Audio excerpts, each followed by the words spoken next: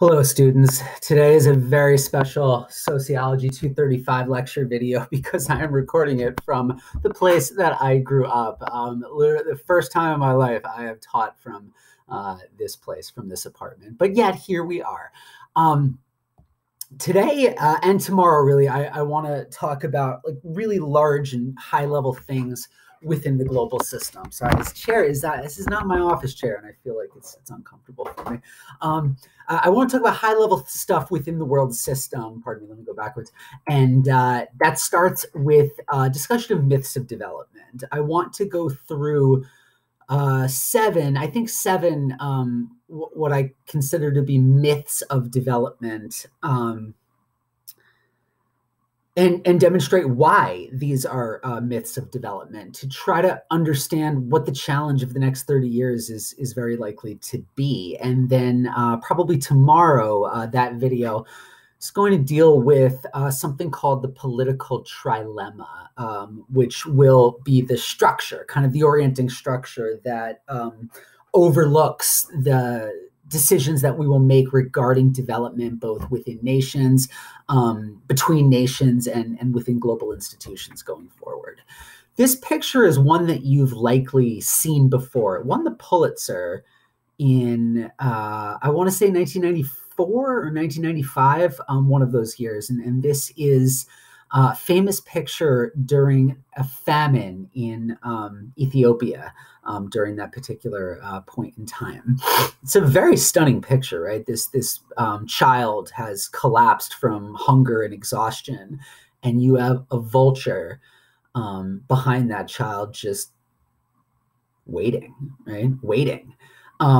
I use this picture, A, because it's famous and you've probably seen it before, but also because that child did end up surviving. I guess I have no idea where that child is today as an adult, but did survive that moment in period. And that's the segue into what I want to start talking about today. A lot of the world's most pressing problems are linked to the interrelated concepts of poverty, inequality, both between countries and within countries, and stunted development. The fact that some countries have advanced their living standards far faster and far more dramatically than other parts of the world. And so there has been a real stretching of the standard deviation when it comes to living standards within countries. So in 2018, 3.5 million children died of hunger, according to the UN and the World Food Program. Now, that is horrible and that is heartbreaking, and yet that is the lowest that number has ever been. And to give, ever since records started getting kept on it. Now, to give you perhaps even some more insight onto that statistic, in 2014, 6.5 million children died of hunger. So that number, even in just a short 6-year period, or 4-year period, pardon me, that number was cut in half. What this shows you is that development is possible, and improving the living standards of the most vulnerable people on Earth is possible to the level of millions of children surviving that otherwise would not have. So that's the lowest that number has ever been. What I want to do with my time here today is to go through 7 what I think of as enduring myths of development. These are things that are largely, they're myths because they're not proven out, they're just not supported by data. And yet at the same time, I hear this very frequently within the international aid literature or on CNN, things like that. So the first myth, right, really, and what I think is sort of the most important myth, is that of permanent poverty. So permanence, is it true that some places will just always be poor? To argue that, I think, is a real myopic thing. I think it's very myopic to pretend that countries that are rich today did not themselves have a poor phase at some point in their history. So it's not true that just some places will always be poor. And you don't just have to look at like the United States 200 years ago, to make that case, or to look at Poland even 75 years ago. Look at just what has happened in Africa over the last decade. From 2010 through 2020, 7 of the 10 fastest growing economies in the world are in Africa. So the poorest part of the world is also the place where we're seeing the fast growth. And should that continue, if that can be done in an equitable and sustainable way, we're going to have a lot more of Africa look like Botswana and Ghana, which are two real African success stories. And a lot less of Africa looking like Zimbabwe, for example, or the Central African Republic. So Africa, you always have to be careful when discussing Africa as if it's this monolithic thing. You have over 50 countries in the continent of Africa, many of which have their own unique economic, post-colonial, and political situations that they have to contend with. But more and more of Africa is overcoming some of its most serious challenges.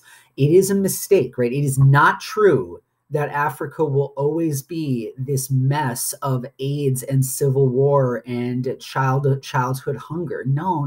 That thinking that way is, again, as I said, a real myopic way of interpreting where the world is going. And so if you look at this map here, the top fastest growing economies in 2018, I see Ghana, Ethiopia, the Ivory Coast, Djibouti, Senegal, and Tanzania. It's many African countries embedded in this list. And so I don't like this idea that Africa is always going to be poor, maybe in a relative sense, and maybe over a long period of time. But I just don't know where this idea came from. When you look at the economic growth numbers, I see a lot of countries poised to really burst onto the scene in the world system. And what's amusing about this is the countries that are doing so either without resources or with very modest amounts of resources. I've said this before, and it's worth saying again now in the last week of this class. Africa is not a naturally poor place. It's one of the most resource-rich places in the world. And every single year, $400 billion of wealth leaves the African continent. Oil and natural gas, minerals, lumber, diamonds, consumer goods. The problem is not the resources themselves, but without very structuralized institutions that can distribute benefits to people living in those countries, you're never going to see resources really make the difference. So in the case, and you can just compare like one kind of success story to not a success story. Because of all the resources in the Congo, in the Democratic Republic of the Congo, that's become a failed state, right? A center of on again, off again civil war and ethnic insurgencies. So there, resources simply have not been used to enrich the Congolese people. Now, in the case of Saudi Arabia, as we learned last week, the Saudis did use that money to enrich their people, and it's created also a very one of the most deeply non-democratic states in the world. Resources actually don't matter as much as we think they do. They mattered a great deal in a historical sense, and they have often motivated conflict and expansion in empire. But we're past that now. We're past that in a way that we're probably not going back to. So the challenge is not to just do we have resources? Can we make use of them? No, the challenge for all these countries is to make sure that these resources can actually be used to the benefit of average Africans, which is simply not happening in enough places. And so Africa there becomes simply the most severe case study of a challenge that the entire world faces. So remember ye resource curse. That's a solid idea that is probably not going away anytime soon. Now, the third myth I often hear very frequently is that, all right, we have this gap between really rich countries and really poor countries. We have this really serious gap in living standards. And how many of you have ever been hit up for money by a relative, right? You go to Thanksgiving and your uncle's hitting you up for a little money, or maybe that's just my Thanksgiving. I don't know. One of the big things I hear is, all right, well, on the one hand, charity, right? Global charity and global foreign aid. That is something that can be used to the benefit of developing and poor countries. There's two things I want to say about this. One is many argue that aid is ultimately pointless because low-income countries are too corrupt. And so if you look at this map here, in some ways, this is a legitimate argument. In some ways, let me be clear what I'm saying here. It is absolutely a truthful statement to say that many low-income countries have very corrupt public sectors, right? And so you can see the color of a place like Brazil in this map, to Russia, to Ukraine and Belarus. You go across all parts of the world and you can find countries with deeply corrupt public sectors. And so the argument is, well, you can give aid to Cambodia, but it's just going to be wasted through corruption and kickbacks and government bribes and whatever. There is definitely an element of truth to this, but it gets the causality wrong. Poor countries are not poor because they are corrupt. They are corrupt because they are poor. And it seems likely to me that there is a form of foreign aid that can make those countries less poor and therefore less vulnerable to corruption, right? To the forces of local and national level corruption. Another thing to keep in mind about foreign aid is that foreign aid, well, there's a lot to keep in mind about foreign aid.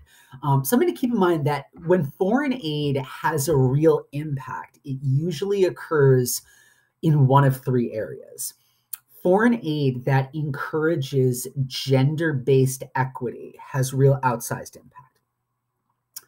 Foreign aid that encourages climate adaptation generally has outsized impact. Foreign aid that puts money in the pockets of local institutions perhaps doesn't. And so that is kind of the big issue that's going on with foreign aid. So really, and that's the segue I want going into the next thing that I want to talk about. Hey, if foreign aid worked, I mean, Africa's been getting it for a century now, or not a century, 50 years, let's say. Africa's been getting this shit forever. Like, wouldn't Africa be rich by now? Okay, a lot to say about that one. Again, I harbor no illusions that Africa's like in a great position globally, but keep in mind, colonialism lasted approximately 3 times as long as the current era of African state independence and foreign aid receipts.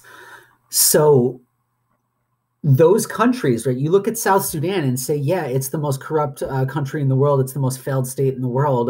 You know what else that country is? 9 years old, right? Like it's a 9-year-old country.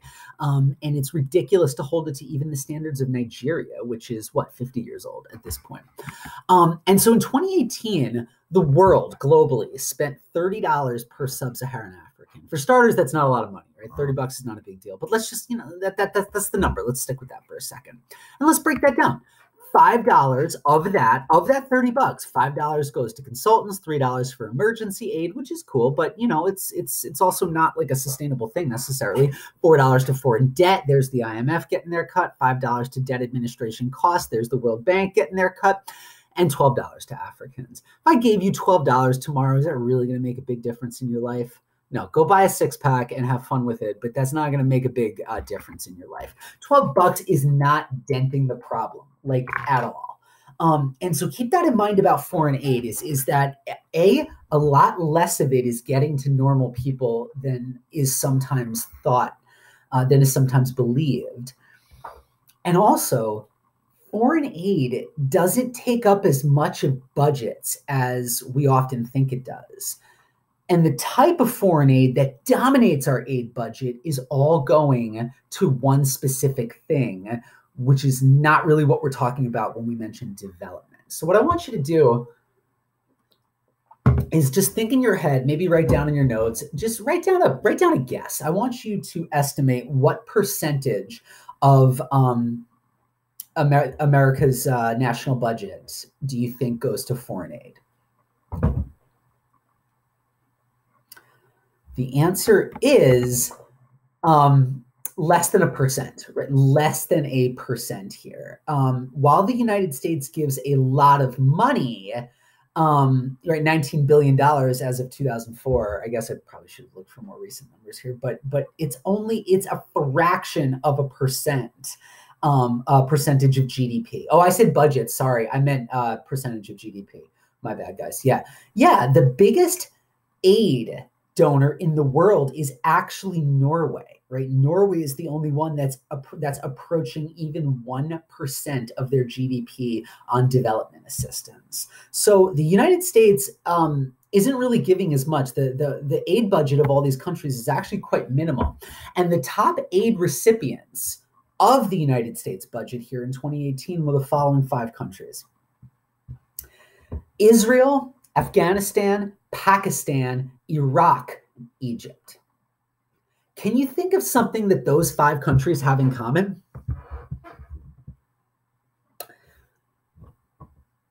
If you said they were all really important military allies, you're right. It's all military aid, and that's it, right? Like, well, I shouldn't say that's it, but that's a big part of it. And that is the majority of it. So keep that in mind the next time you hear about the aid budget.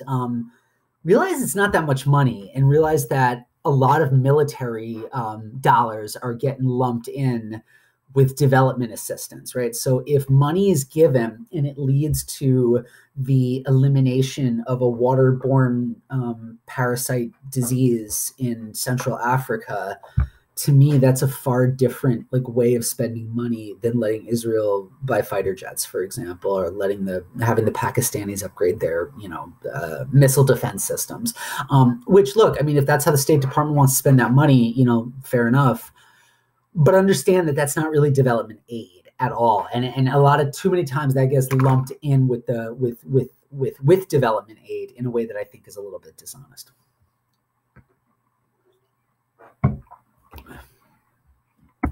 Okay, so myth 5, that of impossibility. This is kind of getting to that the permanence issue, right? Will Africa always be poor, or what about African resources? This is getting to that sort of issue that we discussed in the first myth. The problem is just too vast, and it's too big, and there's absolutely no way that any one individual or country, or any one individual, certainly any one country, can solve it on their own. And I would say, yeah, there is no one individual that can solve these problems on their own. But if you break problems, like the world's problems, down into individual problems, those actually can be solved. What we do not lack for resources. What we lack is a political will to distribute those resources in a way that might violate the spirit of capitalism. But fundamentally, what I want to do is not destroy capitalism at all. What I want to do is hold it to a much higher standard than it is currently held to in the current day. So to demonstrate this point of these things are fixing these problems is actually far from impossible, and encouraging development is far from impossible, you would need $3.2 billion to end childhood hunger annually. So that's a year-over-year cost. Every year you'd have to come up with $3.2 billion to end childhood hunger. It's a lot of money. How about you guys out there? You got $3.2 billion? I don't. So yeah, alone, we cannot fix world childhood hunger and global childhood hunger. Keep in mind, though, that bank bailout back in 2008, the last time there was a massive bank bailout, that cost the country $700 billion. That's enough that's enough money to end childhood hunger for a lot of years in a row. So it's out there. The resources is there. And what we lack is a will to spend money in that way. 2 billion people are chronically malnourished. And of those 2 billion, right, 3.5 million of those are children who starve to death every year. Compare that to the fact that globally 1.9 billion people are obese, and they all live in Milwaukee, Wisconsin. Oh, in your face, Wisconsin. No, really, I'm making a joke here, but I probably shouldn't. No, 2 billion children, 2 billion people are malnourished and almost the same amount are obese. So what we have is a distribution problem. There's actually enough food on planet Earth to feed everybody their calorie allotment every day 1.5 times over. So you're actually generating a surplus. That's how good the Green Revolution has been for us. But it has been folded into a capitalist distribution system that leads to a lot of waste, and that leads to a situation where there's not a lot of money to be made in providing services of any kind to the poor. And so that's how the poor end up in not just chronic states of malnourishment, but chronic states of disadvantage and inequality. Okay, myth 6. I'm going to race through this because I got somewhere to be, but also because I think this one's pretty easy to understand. We talked about this with population. There's a belief I sometimes hear that we already have a population problem, which I don't think we do, but let's just pretend that we do for a second. Poverty relief might stress an already overpopulated world. First of all, I just told you there's 1.5 calories for every 1 calorie somebody needs on planet Earth every day. But no, encouraging development throughout the world would actually lead to a stabilization of fertility rates. Fertility is always lower in developing countries, or in developed, pardon me. As countries develop, children go from being an economic asset to being an economic cost, and you will just have fewer of them. And the more women are folded into the workforce, which is a really big part of encouraging national development, the fewer children women of that country will generally have. Development is actually, it's not going to cause overpopulation. It likely would be the solution to it. If you can fold that in with a climate policy, that right there would solve sort of 2 of the biggest sources of misery throughout the world. And then myth 7, this is going to lead directly into what I talk about tomorrow. Myth 7 is that of the market, the mythical market. Now, look, I'm not disputing that markets exist, but also markets are social constructions, and markets risk becoming prisons if you think that they're self-regulating or self-creating. No, markets can work efficiently when they harness people's self-interest, but they need to be regulated in order to produce the type of social outcomes that we want. If all you care about is a bloodthirsty type of efficiency, then yeah, turn everything over to the market and embrace neoliberal doctrine. But I think we've done that to a large extent in the last 30 years, and a lot of people don't really like where we ended up. So this idea that neoliberal doctrine is going to produce the richest world possible, I just want to point out 2 things. How do you explain the fact that India, China, South Korea, and Brazil, who are probably the 4 biggest success stories of globalization, those are the countries that sort of adopted neoliberal ideas the most selectively. Those are countries that nurtured and protected their own domestic industries before they deregulated and opened them up to foreign competition. They only embrace this selectively. I think it's a real problem for neoliberal doctrine that the countries that seem to have benefited the most from it are the ones that embraced it the most cautiously and the most selectively. So there's a third way style of economics out there that is waiting to be produced and put together within the system. So what really works? Like, what really does ultimately work? Health, education, and climate, especially when those things include a preferential option for girls and women within countries where the level of gender equity is very low, right? Raising that up, it's a tremendously helpful thing for countries to address these things, right? The health, but also the health of women where that's a problem. Education, especially of women when it's a problem. And climate, right? Because women, also in rural countries, women are going to be hit very hard by that, as well as agricultural livelihoods are ultimately lost. And they will then enter a country that, doesn't have a lot of places for them to, ultimately contribute. And then finally, like across most countries throughout the world, like from 1985 to 2008, or kind of the peak globalization era, income inequality has increased in almost every country throughout the world, right? We have baked inequality into our system. And what this has done is created something that I'll talk to you about during our last lecture and our last video. It's called the globalization paradox. Ooh, what's a paradox? We'll talk about that in the video I'll have for you tomorrow. Thank you for bearing with me, you guys. I appreciate it. And take care of yourselves. I'll talk to you tomorrow. Bye.